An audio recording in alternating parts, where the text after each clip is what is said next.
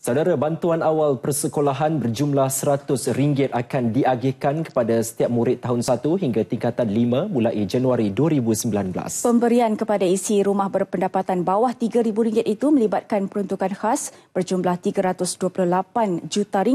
Dalam satu kenyataan, Menteri Keuangan Lim Guan Eng berkata, pemberian itu bertujuan meringankan beban perbelanjaan pada awal tahun yang perlu ditanggung oleh ibu bapa atau penjaga.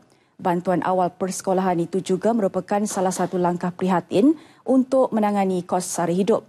Kerajaan katanya komited untuk menyediakan peluang pendidikan yang berkualiti untuk semua pelajar tanpa mengira latar belakang.